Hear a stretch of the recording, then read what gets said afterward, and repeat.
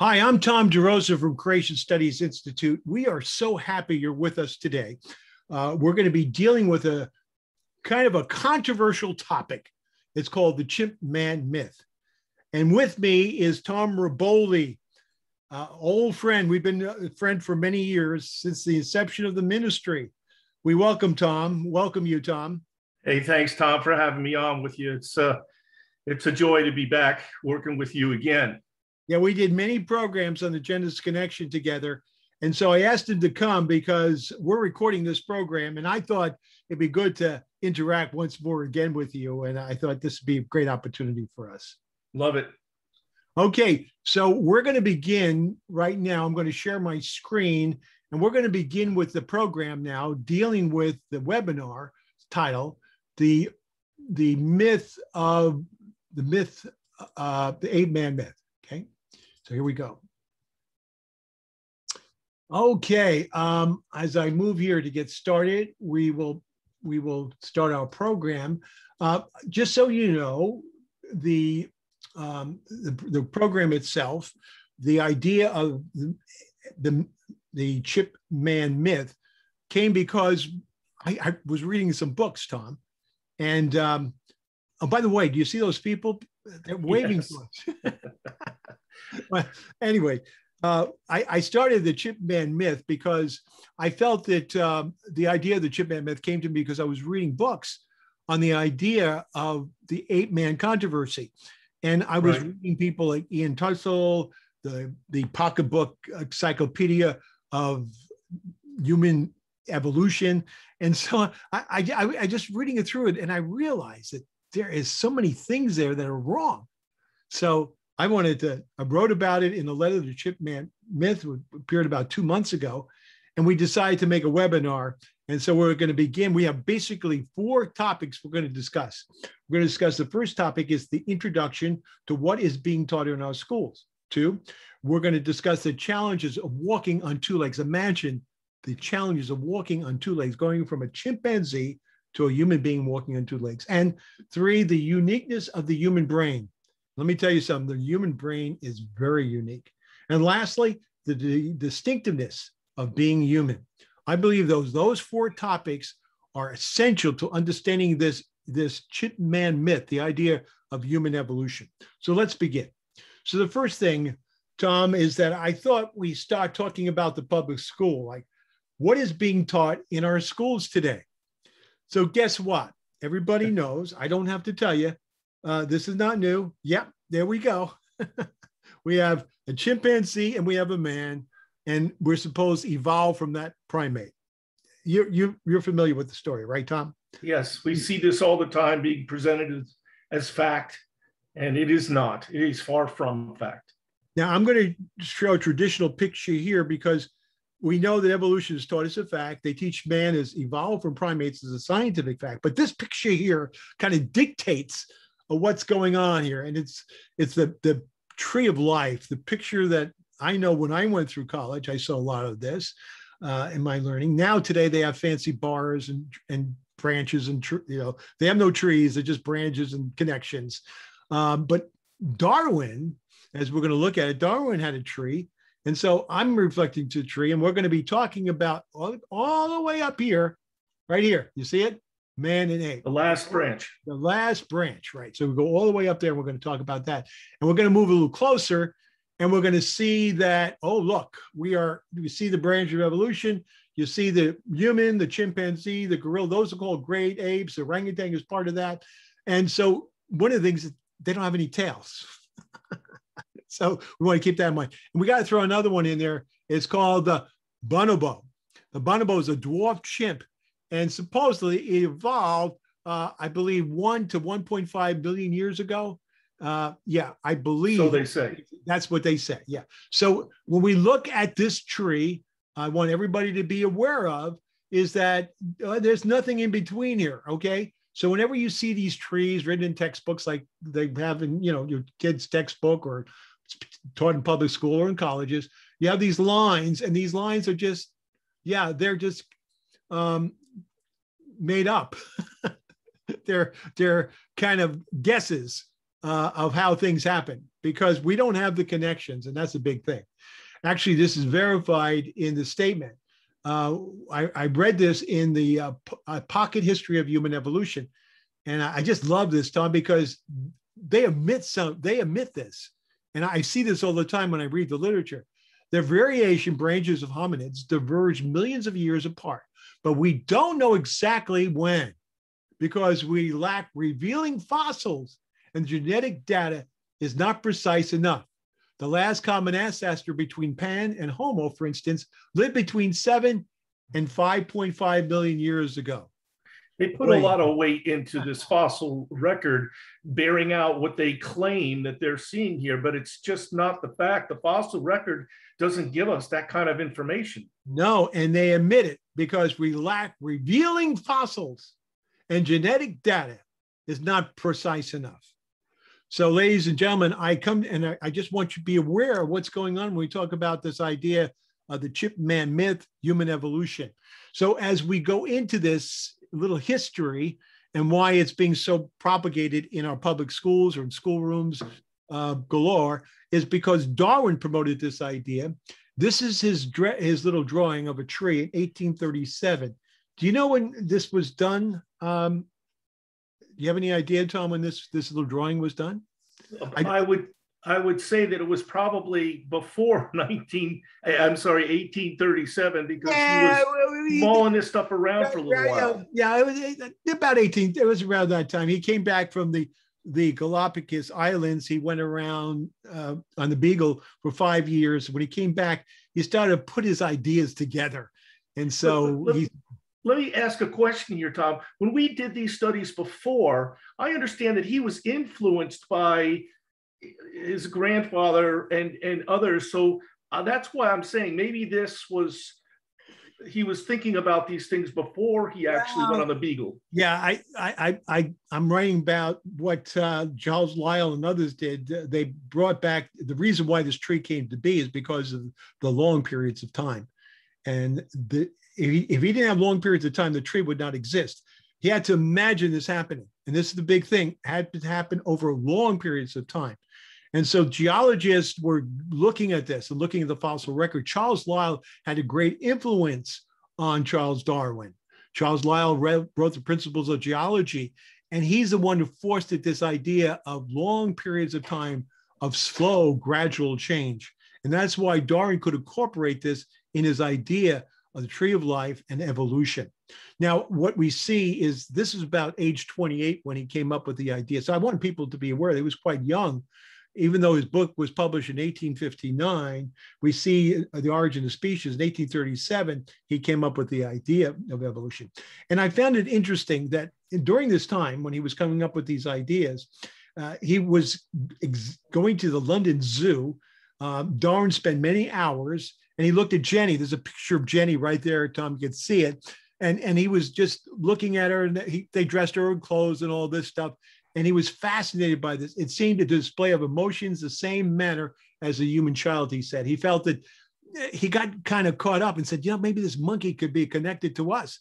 And he started to write about it. And voluminous materials about this idea of monkey and man coming together. So Darwin's Inner Thoughts, he published this in 1871, The Descent of Man. So this is where Darwin tackles the idea that man evolved from primates. My Descent of Man was published in February 1871. This is Darwin speaking. As soon as I had become, in the year 1837 or 1838, convinced that species were mutable productions. What does that mean? It means that they can change, because we believe, we still believe today, that God created after their kind. So then they believed after their kind, but we have a little more abbreviated idea of kind.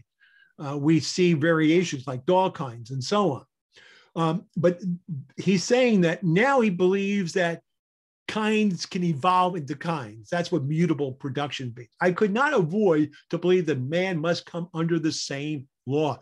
So if evolution takes place in the animal world, why can't it take place in the human world? I have to understand that. That's how we approach that. It's a big leap. It's a big leap, yes. On the Origin of Species in 1859, he wrote The Preservation of the Favored Races, The Struggle of Life. Every textbook, public textbook, I've seen it all over. Darwin is celebrated as their hero, and the origin of species is guaranteed to be named. Also, probably with the descent of man. No other book except the Bible has influenced the world since then. And today you might look at a lot of chaos, a lot of people believing and throwing things around with their ideologies, and there's a lot of chaos today.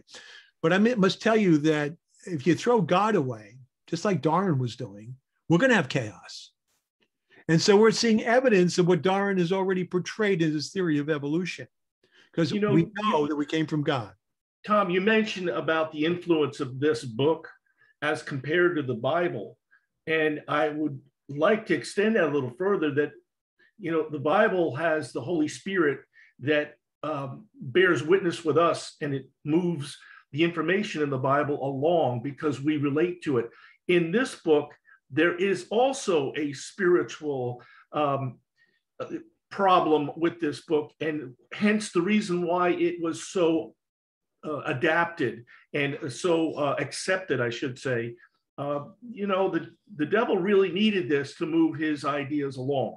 Well, I think the average man had a hard time with this, but the intellectuals of society picked it up, and that's why it became the bestseller. And before you know it, it started to reach our grounds during the Civil War. Many people, there are many intellectuals, writers, poets, and so on, honored Darwin's writings. We see this in the naturalistic and romantic movement in America's literature. So what happened with the human evolution? Well, in 1971, Darwin followed up. He finally, 1859 and 1871, some gap, but he had so much material in 1859, he couldn't fit it in. So he researched a little more and put this all together in 1871 and said, The Descent of Man. Darwin stated, and this is where it gets tricky, because remember the tree of life, Tom? Remember that tree? Okay. Yes. Darwin stated that the Negro and gorilla were at the same evolutionary level between man and the baboon. Wow. So he was already, big, Tom. When you think the tree, you got to think who has the highest branch, who has the lowest branch. The highest branch was the Homo sapien, the human. In Darwin's terms, it was the Englishman. And the Australian Aborigine was the one behind. It was lower than that. So we already saw a classification occurring.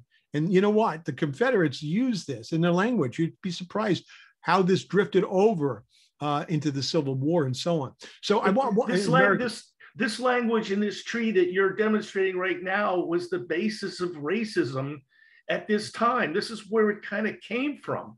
Ernest Haeckel did a beautiful, he created pictures of this. I did another article on this. And Ernest Haeckel, disciple of Darwin, and he put the African Negro right in the middle of it. And so, this didn't help our nation when God said we're created all equal. God basically said that we came from the same dust. We have all one blood. We're all created in God's image, et cetera, et cetera. So that's where equality comes from. But now, what are kids being taught about human beings, if you want to talk about in a material evolutionary sense? So this is what they're taught. There's 4 qualities. You need a brain size. You need a good brain. You should have the ability to use tools. You should be standing up on your 2 legs, to be able to use them. So you need to be walking upright. And you have supposedly a mouth dentination that symbolizes what humans have today. Anyway, what we have found is this: we look at the record, we see what is taught is most of our schools, and neatly illustrated in the textbooks. So the skull size increases, so does intelligence, and this is so far from the truth, Tom. It is.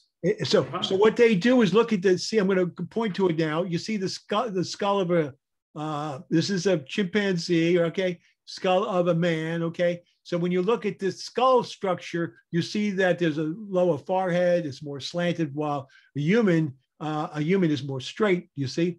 And so they grafted a whole tree of skulls. Now, many of these are not complete, okay? The Homo side on this side is, I believe, human, even though they said this is a Homo habilis, this is Homo erectus. I believe this is all the same human. So what they're finding might be pieces of human and so on. Now, what's interesting when we talk about brain size is we found the littlest human ever possible. It was a Homo florensis. And Homo florensis had a brain size of 380 centimeters cubic, which means that he was really low, lower than the chimpanzees, the orangutans, and the gorillas. Okay, so here we are with Homo florensis, who has a brain size the size of a grapefruit. And what they found with Homo florensis is that they had tools. He was doing everything like human. He had formed tools and so on. So well, you use the word human here. Let me just say, wow, that's really the differential between a chimpanzee and human. What about the pygmy? That's right. Very small, but look what they do. They're artists, they're musicians, they're human. We got to be careful of brain size, because that can do is the brain size. Okay, brain size has never been linked to intelligence. Variation with 1,000 cc's had never proved increased or decreased intelligence. Period. We have about 1,000 variants plus, between with humans. So we know how intelligence is linked to brain is still a great scientific mystery. Conclusion: the evolution of man has never been verified with brain size, and yet they're teaching our kids this fact. It's bad science, Tom. Unfact. This lie. Yes, it should never be taught as a fact. So here we are with brain size. I took this out of a publication, and it talks about the years of, this is something that's dated, but it just basically shows you brain size and how more human we become. That's totally false. The ability to use tools is another question. So the ability to use tools, to me, is truly human. There's no question. They haven't defined a Homo habilis tool and so on. What is a tool? I mean, they kind of try to date tools. They try to date the arrowheads. They try to date but the important thing is that we know that intelligence is important to make a tool. It needed some forethought, right, Tom? It was to me is human, period.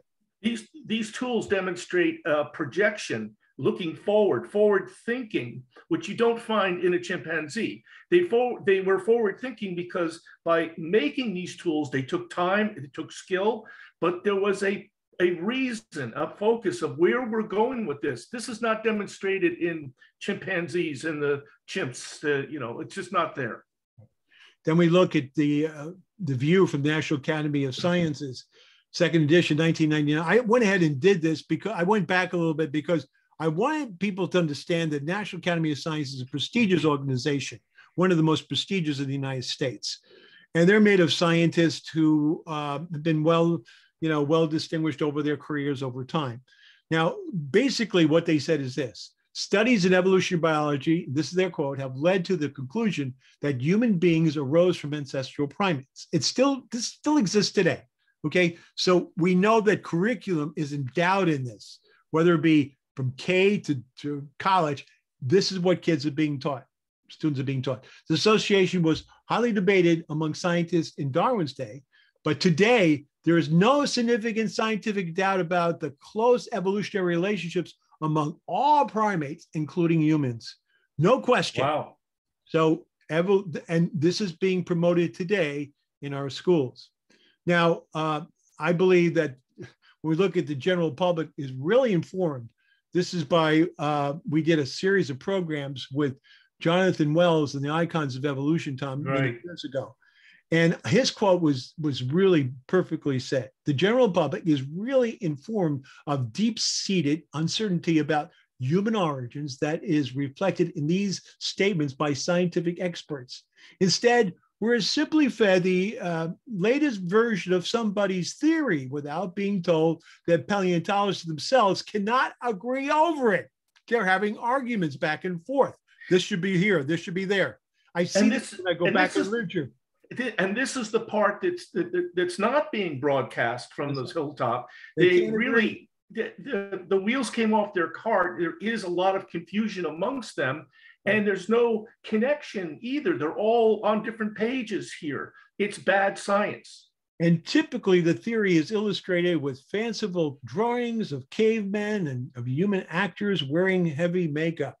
My wife and I went to the Museum of Natural History in New York, and we walked by and they had the human evolution. And I knew that those creatures were made just like this guy was. They took some human and they they made models of these humans and put them out naked right out there in the Human Evolutionary Hall at American Museum of Natural History.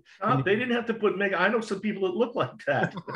But anyway, we know about, and so again, using Jonathan Wells, I like to just, there is no birth certificate for a fossil buried.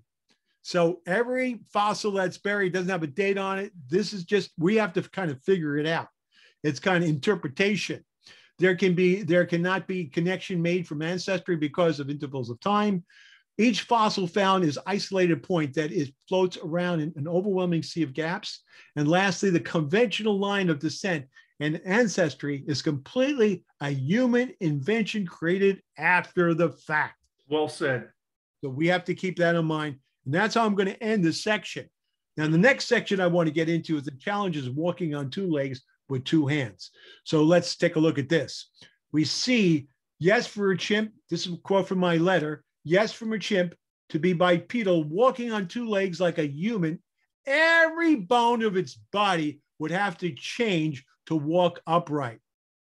Now, that's a quote. I got this out of the, I described this out of the pocket history of human evolution.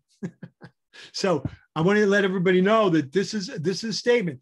There must be significant changes in order to form a new complete branch of species identified as Homo sapiens for evolution to work. The logical conclusion, humans are the most unique creatures that live on Earth. Unique. Period. End of conversation. So as we look at this, we see clearly that there's a difference in skeletal features versus a chimpanzee and a man. So we can see it right now. We can see that the chimpanzee is walking on its knuckles. Hello. It's got these very big arms. You can see the big ulnar radius. These are over here. The radius, you can see the big radius over here. You can see the arm bones here. You can see the humerus. So the shorter part of our arms are equal, you see? Our arms are equal, while look at this bottom part. This is what they're longer. They're much, much longer, yes. And take a look at the fingers, they're curved and they're down. You could see them much longer. Same thing with the leg ratio. Our legs are much bigger in the back and small in the front. And also very important, that there's what they call a carriage angle. A human has a straight line coming down, but a chimpanzee, when it walks, has an angle. And that angle differentiates itself from the humans because humans have a zero angle. The carriage angle here is maybe, I don't know what exact degree, it's about 10 degrees, 5 degrees, somewhere around there. And that carriage angle actually makes the animal walk like that on fours. They're designed to do what they do. Right. And that's important to understand. So I thought we might enjoy this. You can see a human, and chimpanzees can run, but they run on their fours. We stand upright.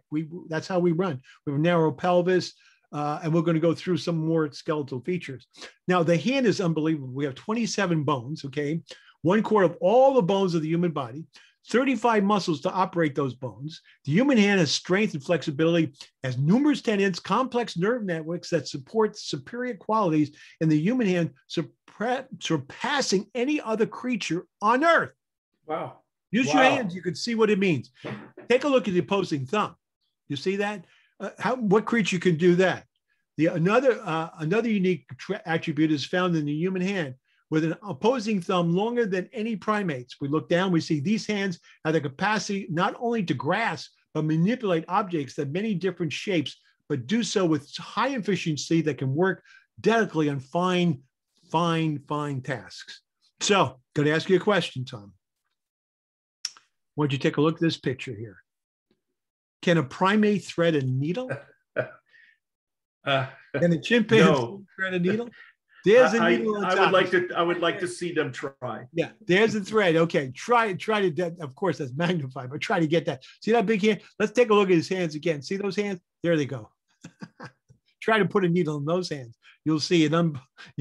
That'll be very difficult for him. And as we look at this comparison, you can see that as we were talking about with the legs, look at the breastbones. Our rib bones over here compared to the chimpanzee's monkey. A larger chest. Right.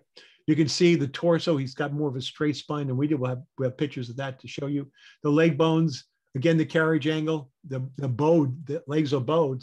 They're there for a reason. Our legs are slender, straight. Also our toes, their toes kind of spread apart. Our toes on our feet line up with the other digits. It's very important when you walk to have those digits lined up. Anybody has a sore toe, big toe, they know what I'm talking about. It's hard to walk when you have a big toe like that. The pelvis is different. Our pelvis is wider versus the chimpanzee. We'll get into more details because take a look at this. This is the pelvis as we talked about earlier. Remember I told you how narrow it was, see how narrow it compared to humans? Here's chimps as long pelvic, see, it's a long pelvic, it has a long pelvic. The blades flare out, small gluteus and flat ilium. So you can, and then up here, you see short pelvis, not long pelvis, okay? Blades angled out, large gluteus, bowl-shaped ilium is bowl-shaped compared to flat-shaped. Big differences. Wow, These are the little ones. So when I saw that every bone had to be changed, I said, how could this happen? Shame on them for even thinking that this evolved. And then how about this? When you have the spinal cord connects to the head through the foramen magnum. Now, here's a question, foramen magnum. So where does it connect on an ape? An ape, it connects in the back, you see? And in a human in the center. They threw this species, Australopithecus, in there. And this is not a very well-formed skull, by the way. They just threw it in there. They said, well, maybe the skull, even then, it's way back. It's back like a chimp. It's a chimp's. It didn't walk straight. Australopithecus. Well, it didn't walk upright because in order to walk upright, the skull has to be balanced on top. That's right. That is clearly shown here in the foramen magnum with a human. It's balanced on top. Right. These other ones were forward-looking, like a dog. And there's more to balance because the inner ear helps us out and so on, but that's another story. I want to look at the human spine too. Human spine is a lot different than a chimpanzee's. We have curves, a lot of curves. We have S's, and you can see them magnified here.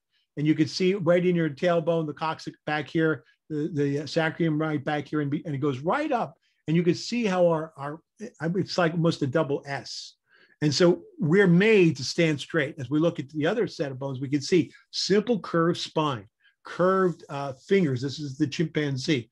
Long arms, short legs, knuckle walking. While we have an S-curved spine, straight fingers, short arms, long legs, and bipedal gait. Very important for humans to walk straight. The spine is designed with that dynamic curve. Without it, we would not be walking upright. We have to have that dynamic S curve in there that you're showing. Now, the next part that we're going to talk about is the uniqueness of the human brain. Evolution's biggest problem. When it comes to brain, we far exceed the chimpanzee. I mean, we far exceed anything on this earth. So we're going to talk about this. Okay, so let's take a look at the skull that houses the brain. You see the chimpanzee again. The idea of the sloping skull, narrow forehead, there it is, sloping forehead, very small, narrow forehead, long nose. We have a long forehead, flat, come down here, flat face. This is the gorilla. Again, like chimpanzee, look at a high ridge around the neck, around the eye socket. Brow ridge. Yeah, there it is, the eye ridge right there. Okay, brow ridge, there you go. So you can see it very big. We don't have those. And they used to say there were some of the creatures that they have dug up before. I don't remember the names exactly, but I know the Eskimos, and because the variation of kind with humans is that they have a higher area in here a little bit. Skull Tom, if I may, we did several programs on that subject, right. And it was because of what we were told by another doctor was because of a dysfunction. Lack of sunlight caused rickets, like a gelatin makes gelatin out of our bones. And because of us chewing, the muscles pulled down and that brow ridge kind of came out. It wasn't, and the babies did not have that. Only the adults had it. So it was formed because of a muscular tension in the skull. Right. Yeah. And I remember the doctor who, Kuzo's name. Yeah. Thank you. Okay. Let's go back a little ways, Tom. Yeah. So there's a small cranium, a protruding brow, flat nose, large jaw, large teeth. Okay, that's the chimpanzee. Large cranium, we have big brain. We have a large cranium, flat forehead, okay, protruding nose. Our nose protrudes, that's all. Small jaw and small teeth. So this is great comparison. This is the letter so people can see it. And, it's a great letter. If you don't, I think, hopefully you got it in the mail. If not, you can request it from the office. We'll send you a copy. Now, although the elephant has bigger brain than humans, when it comes to intelligence, is discovering and creating technology, solving problems, and using language, humans far exceed the elephants. So let's keep that in mind. Size doesn't mean anything. Remember that? We talked about that earlier. I also want to show you the bottom, or they call it the inferior view of the chimpanzee and the human. I had to turn the chimpanzee upside down. It was a drawing of the inside, and they're more distinct towards this side here, this side right in here. This is not, it's a drawing too, but it has a lot more clarity. But there's one thing I will tell you, that we have more convolutions than the chimpanzee. Convolutions are the little wrinkles we have in our skull. The folds in the brain, yeah. The folds. We have a lot more folds. So I want you to be aware of that. And so that's something and I'll get through some of our brain is very specific. We have areas in our brain that do various things, including language and so on. So brain, the most complicated system found is in man, a 3-pound brain, which as far as we know is the most complex, orderly arrangement of matter in the universe. Who said this? Isaac Asimov, the atheist. So we know our brain's very complex. He said it well. The most complex system, the complex and orderly arrangement of matter in the universe.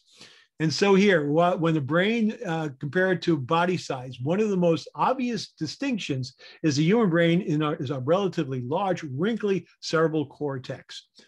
So we're going to do a little experiment, okay? I'm going to give you a tablecloth, 20 by 20. Is this a test? Is this a test? I want you to take that tablecloth, and I want you to, this is what it says here, take the tablecloth, and I want you to squeeze it. Fold it, compress it, just the size of a grapefruit, okay? Now you got the idea that that's kind of how our brain is. Take 20 and just keep, don't fold it. You're not allowed to fold it. Just kind of crumple it up, keep crumpling it up. You won't be able to get it that small, but you'll have we have a lot of surface area in our brain is what where you're going with this. Right. And it's compressed in such a way that it adds to the size of our brain. If you spread it out like this, 20 by 20 feet. That's right. This would increase the surface area exponentially in the cortex, or outer brain of the brain. About 1/3 is visible, while the other 2/3 found underneath the hills and the valleys, the folds of the cerebral cortex. We have a very large cerebral cortex with lots of folds that need to be nourished by blood. And so we look at the brain, we see a marvel, as Isaac Asimov said, the marvel of the universe. Now, highly packed with neurons, nerve cells, small spaces that make up very dense and heavy. So it's highly packed with cells, lots of cells. It's estimated that 100 billion neurons that make up the human brain are much denser than any other animal on Earth. The brain is so dense. We have brains we work with in lab, and when not human brains, but I work with not chimp brains, but I work with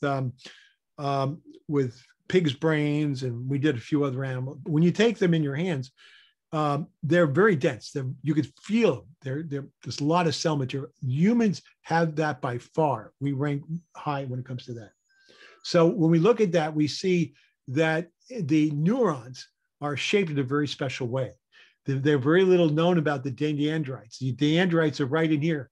They kind of float around. You see that over here, Tom? See how they move out? Yeah. They move out in a matrix, neural matrix, and they look to connect. Okay, that's that they connect with other cells. A nerve cell may have lifespan of 100 years. So our nerve cells have a 100-year lifespan, and they don't replace themselves. Okay. There's no mitosis on a nerve cell. What you have is what you have, period. And they say we lose several thousand. per day or whatever it is per, you know, we lose, they're lost. And the older you get, you wonder, That's well, it. That's all you got. you got 100 billion, so don't worry. You got plenty of cells. But you'll see, well, we're not really talking about cells. We're talking about connections. Each neuron is connected, is contact with 10,000 other neurons for a total of 1,000 trillion connections, quadrillion connections. So you have one connecting to 10,000, and before you know it, you can multiply it, and you have these unbelievable pathways. I mean, this is like, it's magnificent to see it go. The dendrites with the axons, they move the signal out to the dendrites. They reach out and they connect with other cells by electrical impulse, but it's done by chemistry. And so by the salts, mixture of the salts and so on, they open it and they produce a low voltage. So that's why you can do a brain scan, because you can measure there's electrical impulses in the brain, which is very interesting. If we were to straighten out all these neurological connections in one single line, they would stretch 100,000 miles. Wow. We are complicated. Wow. Yeah. Now, how about the human brain's energy consumption? Very important. You have all those cells, they need energy. You have to be, it's heavy. Remember, our brain is very dense. The human brain requires an abnormal amount of energy compared to any other animal, because the nerve cells need oxygen to survive. Very important. It is well known that the human brain consumes 20% of its body budget of energy, even though it makes only 12% of its body weight. 3-pound brain, so you think about it. It's amazing how much energy the brain really does need. When you have a low blood sugar, you become very confused and disorientated, and you have to get some food in there, some substance, in order for your brain to work right. Let me tell you something. Anybody have a head bleed, injury to the head, you bleed tremendously. I mean, the broad blood, 20% of your blood supply is in your brain. The human cerebral cortex, compared to chimpanzee's brain by weight, to humans, the chimp would have to increase 4 times to reach the average human brain size as far as the cerebral cortex. This is the cerebral cortex right in here. So 4 times. 4 times. So it's convoluted. It has these ups and downs, valleys, and so on, that represent a large gap between to get over time, in which the fossil record falls short. You're in transition despite the internal disagreements as to where to place the skulls amongst the paleontologists. How do you place the skulls when you don't even, when you look in terms of this is what makes us, when you make us human, it's a lot more than this, but we need brains, and we need that kind of, this kind of beautiful connection. With all the connections, this brain is very important for a human to function. When one observes the human brain's frontal lobe, it stands out as being the largest compared to any other animal. Frontal lobes are essential because they are involved in motor function, problem solving, memory, impulse, mood, and aggression. Very, very important. A frontal lobe. That's what makes you who you are, is that frontal lobe. That's right. Also used for identity and personality. You don't want to mess with that frontal lobe, because you can mess yourself up pretty bad. The ratio of the frontal cortex compared to the entire cerebral cortex is very small in rodents, rats, and mice. When we go over to the next, bats and cats and dogs, it's only 3.5 to 7% respectively. The ratio in apes, 70%, while in humans, we are ranked way ahead at 29%. So our frontal lobes are huge compared to a chimpanzee, almost twice the size, okay? So this part of the brain provides tremendous amount of space for information storage. That's why we can solve problems and so on. We have an unbelievable ability with this brain of ours.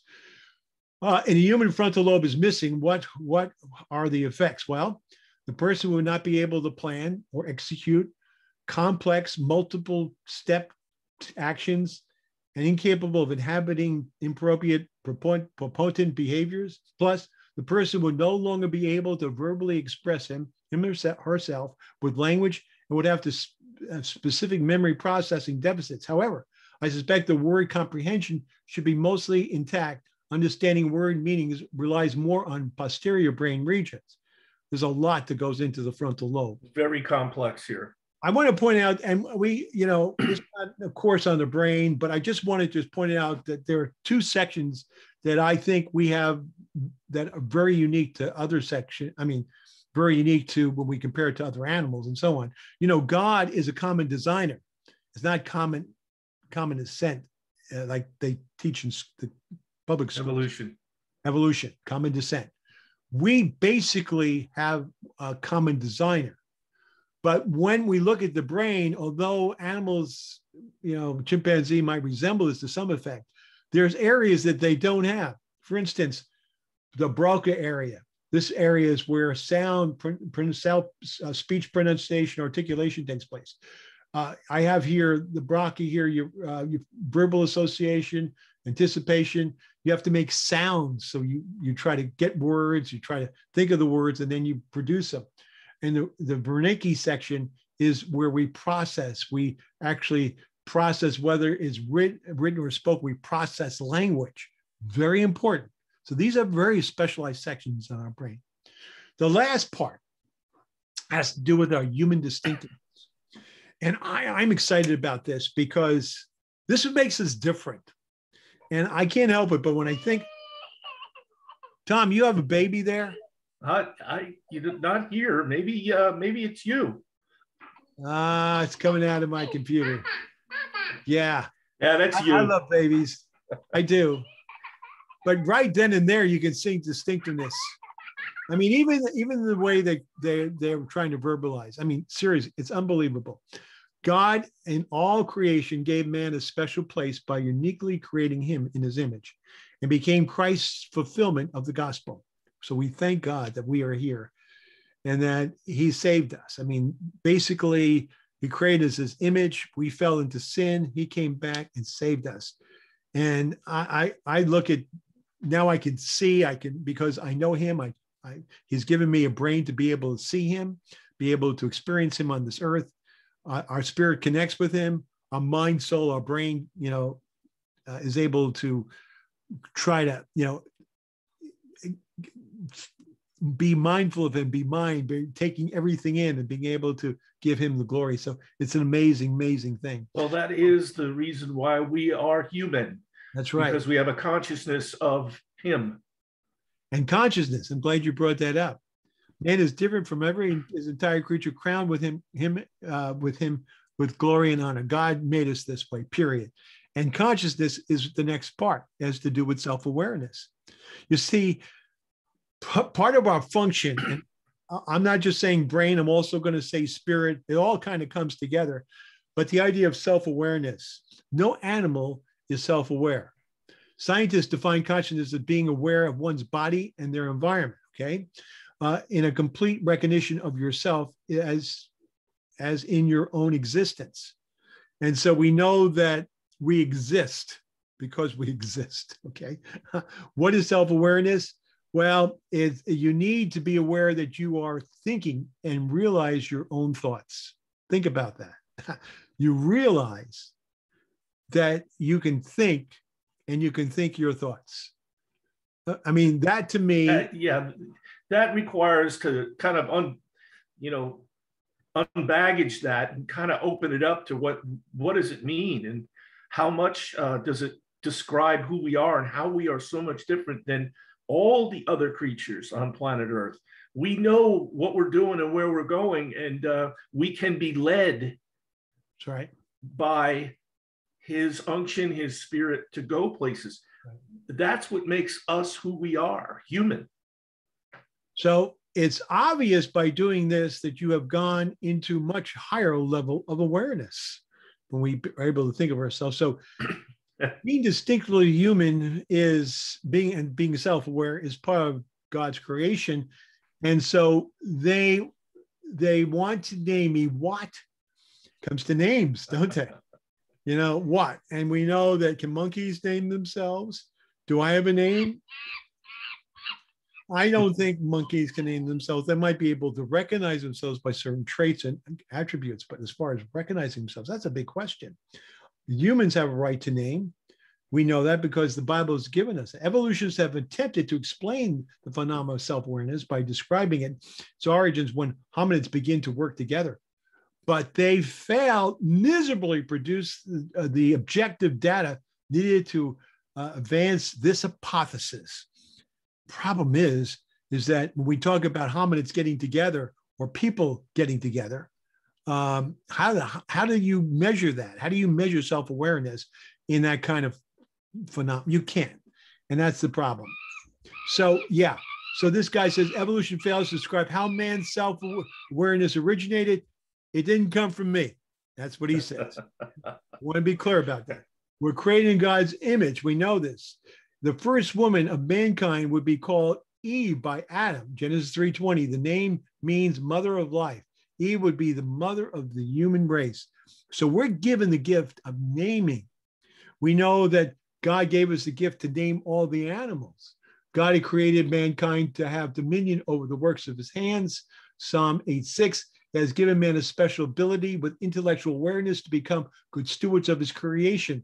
Man is gifted, man, with capacity to take ownership over the creation that come from over the creatures that roam the earth. This includes the honor of giving names to the animals. Very important.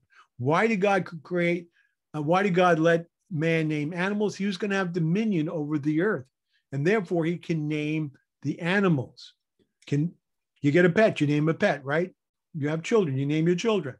That's a gift from God. That's part of being self-aware. Okay, we can't name other people's pets because they have dominion over it. We can't name other people's children. Well, sometimes we do have names for other people's pets. We keep them to ourselves. Yeah, we do it.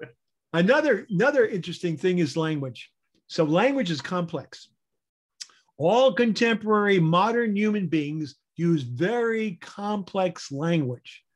This is from Lucelli Lauro Covelli Sforza, professor of genetics of Stanford University. There are no primitive languages. The 5,000 or more spoken today are equally flexible and expressive, and their grammar and syntax are sometimes richer and more precise than that of more widespread languages like English or Spanish, which have undergone some simplification over the centuries. So here's the key. All language is complex. Again, where does it come from? Special centers in our brain. Very important. We're created with these centers, the Wernicke area, where we process understanding language, being able, written or spoken, and then we're able to articulate it through our speech and be able to think about the sounds and be able to produce them. It's a complex thing. And we know that when we study children, that by age 18 months, they know 20 words, okay? And about a quarter of them are intelligible. But by age 2, there are 300 words. 2/3 are intelligible. Age 3, we have 1,000 words. This is an exponential curve, Tom. When kids are small, they are developing a vocabulary exponentially. Here's another one. Age 5 and 6, 3,000, 4,000. If we continued learning at that exponential rate between 2 and 3 years old, if we could hang on to that, we would have our PhD by the time we were 12. Right. Unfortunately, our brains are not able to work that. This is scientific mystery. We don't understand why language, again, is complex. It's a complex phenomenon. But why kids are able to exponentially grow like this. An average adult has about 10,000 words they have in their vocabulary, and they recognize between 30 to 40,000 words. That gives you an idea that we're not anywhere near where we should be. That's why we need to go to school and get educated. So now getting back to another concept, and I love this concept. Man is created because he reflects God. We're a reflection of God. So part of the wonder of man, I love this book. Werner Gitt wrote it, and it's a beautiful book. It illustrates the fact that we are creating God's image. Because we're creating God's image, we can be creative. So we can sing, we can write poems or write books, we can do lots of things in our writing. We can draw pictures. We can be artists. We can make things like architects make things, and we can make cars. This is unique because we have creative abilities and we have the intelligence. God's given us intelligence so we could use our brains, and then we can be creative. So what does creative mean? Well, creativity, by the way, that's a Mona Lisa. That's the most expensive painting around. I think it cost $800 million. So Wow. that's one of the most expensive, yeah, most known, most wrote about, the Mona Lisa, Leonardo da Vinci. Humans can only change. Humans can't create. We're not God. We don't create from nothing, but we can form and we can change things. Humans can use words, colors, sounds, symbols, tools, forming them into new expressions. The human face expresses within itself a uniqueness that can be identified from millions of other human beings, just with our face. Okay, our face is powerful because we can be creative with our expressions. We also have moral consciousness. This is what makes us distinctive. We have distinctiveness. We have intelligence, self-awareness. We have the idea of using language and being creative. We have moral conscious. We're aware of what we do wrong. You see, ability to decide right from wrong is truly human. The depth of human moral consciousness is demonstrated in the legal systems developed. The idea that justice for all, integrity, truthfulness, and honor are words that describe this phenomena. There's no way you could, if you say, look at your law libraries, that's telling you that you're human. Who has a law library? Tell me what animal has this. By the way, Francis Collins came to Jesus, even though he didn't come to, doesn't believe like we believe, but he came to Jesus with this idea of moral consciousness. He knew that moral consciousness is a phenomenon you can't explain. And all these things you can't explain. Language you can't explain. You can't explain, I mean, the meaning of language, the words, and how we use them, the creativity, all these things are gifts that make us unique. They did not evolve. No. They were there. They were there. Here, the emotional depth is another. This last one, the emotional depth. These facial changes are used to magnify the emotional depth, expressing one's human experience. This is the only, I mean, when you look at a face, this makes us so unique. I mean, take a look at all these faces here. I mean, they're expressing different things. So they emote. Our face emotes, expresses our emotions. And so we can see that we have lots and lots of emotions. When somebody gets arrested, you know what happens, right? They don't take a picture of your belly button or your feet, your face. And now they have facial recognition, so you got to be careful. They can recognize your face. We know that the ability to internalize the whole emotion of well-being, brain studies indicate that it's a deep part of our brain. We also know that the human face can emote 250,000 facial expressions controlled by only 28 paper-thin muscles around our face, facial muscles. Unbelievable. There are some scientists that have developed skill that they can read faces. If you're having a conversation, they can tell if it's truthful, if it's a lie, if you're trying to hide something, they can read that by those facial expressions that you just demonstrated. That's right. Face is everything. Face tells us who we are. It gives us part of our personality. So we have the idea of emotion, deep emotion. And so we look at this chimp. This chimp is not smiling. He's showing his teeth because he is angry. You could read that wrong. Animals have limited number of emotions such as rage, excitement, fear, and contentment, while humans have so many more. Get a pet and you'll see what I'm talking about. You'll see that that's what they can do. Very complex. Humans are complex creatures with everything, with the brains, with the factor of their intelligence, the gifts that God has given us. I'll review. First is we have intelligence, we have self-awareness. Second, we have a gift of language. Third, we have a gift of creativity. Fourth, we have a gift of moral consciousness. And fifth, we have emotional depth, and we express that with whatever we have. So, Tom, I think at this point, I want to give a conclusion and just some ideas of what we went over right now. Okay? So I just want to take a second. Number one, the first part. There are many problems with human evolution, but the most important one is that for it to be there, it should be more empirical evidence, many more complete fossils to make a clear case. The fossil record is void. Here it is. The human fossil record is void, period. We don't have enough fossils. If you're going to make your case, you're going to have to show me the fossils, not one or two. And here, everybody needs to know this, that human fossils, there's few of, okay? We have lots of shell fossils. We have lots of fossils of mammoths. We have lots of fossils. But when it comes to human fossils and the way they're dictating how we evolve, there's very few. There's very few. There's so many problems with this because if you were to bring their evidence to court, they don't have enough to demonstrate that they're innocent, right, or guilty. There's just not enough information from the fossil record. We know differently that no matter how many fossils you pull out of the ground, we still know where we came from. Right. Ian Tutzel said that he could fill up a truck, not a big truck. A pickup truck. Yeah, I remember that. And you can fill up the back of the pickup truck, and the fossils will be scattered, but that's how many fossils we have. The fact that we evolved from apes. We don't have the record. You don't have you can't have that because remember, every bone in our body has to change. And so there's got to be transitional forms for that. And the record is bare. The other thing completely bare is today in public schools, although it's part of the curriculum, there are a significant number of teachers that stay away from the ape-man controversy. So when we talk about teaching human evolution, I've done a survey and I asked people, young people going to school, what do they teach you about? And they say, if you want to believe it, you can believe it.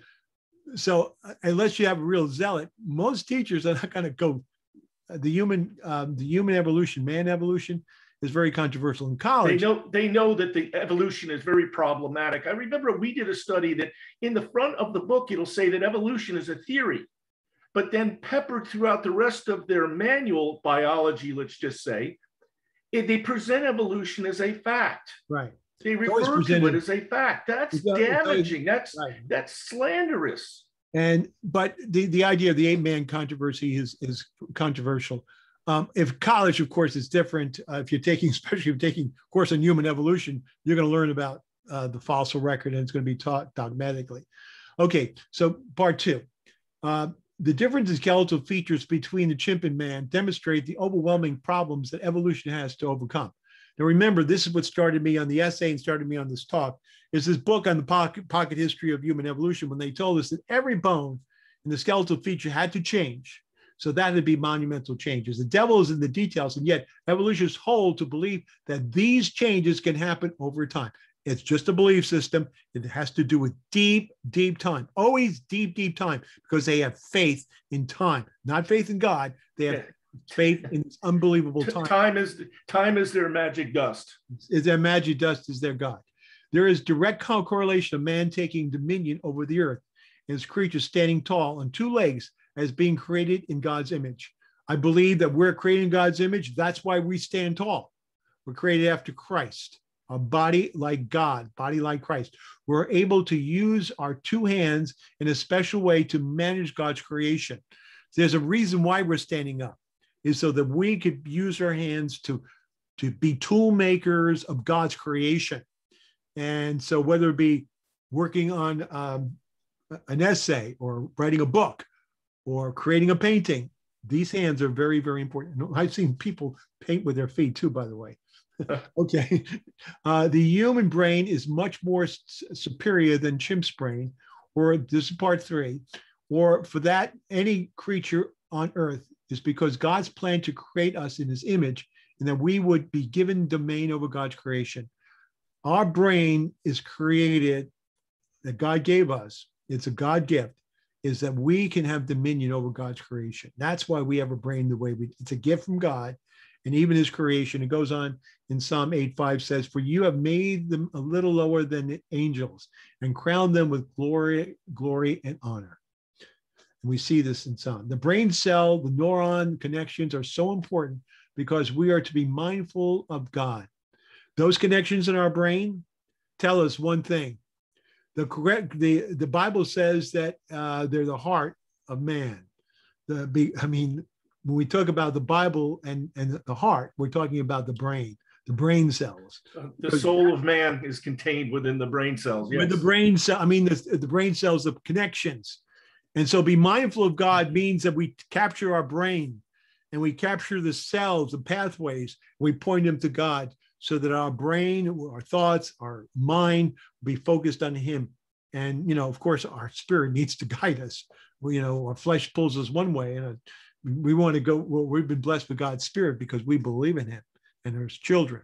So anyway, that's important that we be mindful of God and keep those the brain connections towards him. Okay, the last part, what makes humans so unique that there's a huge gap between any creature on earth? It's because the gifts. I mentioned those 5 gifts. And I like to put it this way. Then God said, let us make man in our image according to our likeness. Let them have dominion over the fish of the sea, over the birds of the air, and over the cattle, and over all the earth, and over every creeping thing that creeps on earth. So God created man in his own image. In the image of God, he created him, male and female. The word created is used 3 times in Genesis 1:27. God wanted to make sure that we understood that we're very special. Created, created, created. The word image in verse 26 is used once. The word image is used 2 times. And God made man in his own image twice. So 3 times the word image is used from 26 to 27. And the word create is used 3 times. Tom, reading this, we could see that God created us, that we are conscious of him, right, that we have the ability to reach out to him and to know him. This is what makes us so unique. That's right. This conclusion in part 4, why are we different than the animals? Because of God made us in his image that we could know him. We could connect with him. Verse 29, then God blessed them. And God said to them, this is a command, be fruitful and multiply, fill the earth, subdue it, have dominion over the fish of the sea, over the birds of the air, and over every living creature that moves on the earth. Every living creature that moves on the earth. We have the capacity because God made us that way. When I think of all these things about the Chimp Man myth, I know one thing, that myth is, that's all it is. It's a lie, because we are created in God's image to be dominion, to have dominion. Our role is to have dominion in God's creation so that we can see him. So Tom, thank you. And I thank everybody for listening. And I pray that God will bless you and keep you.